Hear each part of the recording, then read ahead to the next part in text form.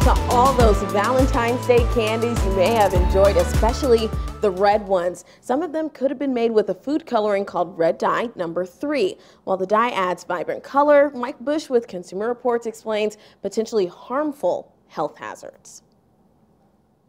Mommy, could I have a snack, please? Elena Ramsden tries to give her children foods free from additives and artificial food dyes. I'm concerned about the long-term effects neurologically and developmentally, so I just try to avoid them if I can. When it comes to food, appearances can be deceiving, especially when it comes to coloring and flavoring. Red number 3 dye, also known as erythrocin, is a synthetic dye derived from petroleum, and it's used in food and drinks to give them a kind of bright cherry red color. Decades ago, the Food and Drug Administration banned red dye number 3 from all cosmetics after studies show it caused cancer in lab animals.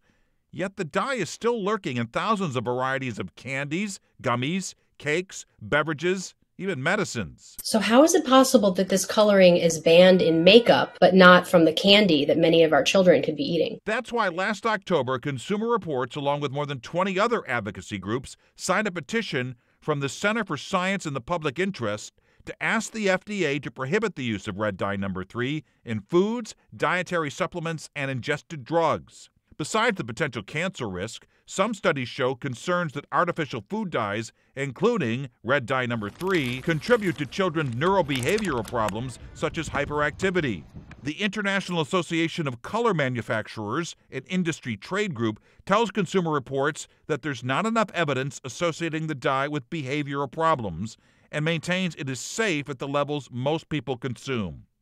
To limit artificial colors, Elena likes to read the ingredients carefully. So we read the labels and make sure that everything is as natural as can be. The FDA requires manufacturers to list red dye number 3 on the label.